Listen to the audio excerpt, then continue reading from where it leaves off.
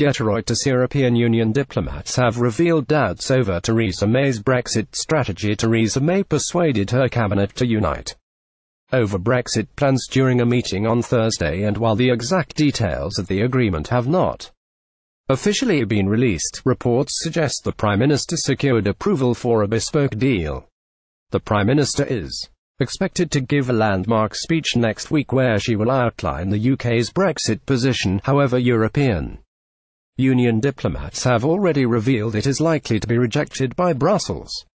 Health Secretary Jeremy Hunt, who was not at the Brexit subcommittee meeting on Thursday, said the group agreed Britain must not be part of a customs union as it should have the right to strike free trade deals with other countries, and claimed frictionless trade was still possible without one. He told BBC Radio 4's Today programme customs union is one way of getting frictionless trade, but it's not the only way, and what we're saying is we want to achieve frictionless trade by agreement between two sovereign bodies, the United Kingdom and European Union. But former EU Trade Commissioner Peter Mandelson cautioned that while the cabinet had reached an agreement in the end, it is negotiating with the EU. Mr. Mandelson told the Financial Times the cabinet is not negotiating with itself. It is negotiating with the EU, and this plan will soon hit reality. A senior Brussels official said that despite Mrs. May wanting a bespoke deal, it simply was not compatible with EU structures. The insider said, "There is a binary choice: a free trade agreement to the single market." Donald Tusk described Theresa May's Brexit plans as pure illusion. There is a binary choice: a free trade agreement to the single market. Senior Brussels official. The official's remarks were reinforced by Irish Prime Minister Leo Varadkar, who echoed many at an EU27 summit yesterday as he claimed Mrs. May would have to choose. Mr. Varadkar said, "It's not a la carte. It is not possible for the UK to be aligned to EU when it suits and not when it doesn't. The UK needs to square that circle.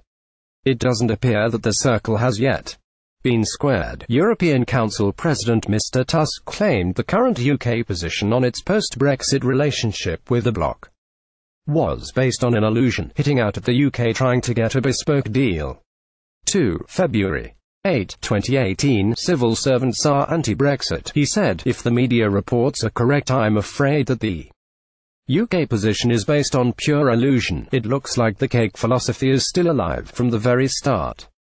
There has been a key principle: there can be no cherry-picking and no single market a la carte." Getty. Dutch Prime Minister Mark Rutte told Mrs. May, "It is crucial for the UK to set out its position." Hay said, "The bloc would be extremely realistic in our assessment of possible new proposals." And Dutch Prime Minister Mark Rutte, who saw Mrs. May this week, also spoke to reporters separately after the Brussels meeting of the EU27 without the UK. Mr. Rutte said, "I made it clear to Theresa May that I believe it is crucial for the UK to set out its position on the transition, on issues like the Irish border, and particularly on the future relationship